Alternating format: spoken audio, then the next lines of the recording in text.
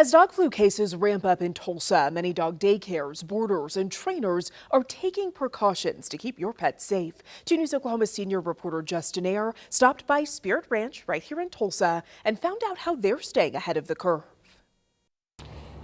As soon as pet owners come in the door, they're required to fill out a form stating their dog has been vaccinated against canine influenza and they're not showing any symptoms. Be calm now. Meet Cece, a 2-year-old German short-haired pointer. What's up, sister? Vaxxed and ready for daycare with a tasty treat. She stays at Spirit Ranch, where they only allow dogs that have been vaccinated for canine influenza and have not been around other facilities with dogs. It's coming quick and it's hitting hard. I spoke with office manager Nikki Minks, who believes they've avoided a canine influenza outbreak by doing so. Staff at the doggy daycare are spraying items inside more so than usual as well.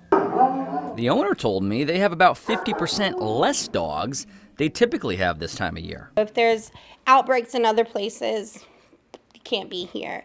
If there are hot spots in other places, can't come here. A quick search of dog daycares in Tulsa will show they're well aware of the outbreak and are taking precautions. Have you ever seen it this bad? I have not. But not all are mandating vaccinations. Justin Ayer, 2 News, Oklahoma.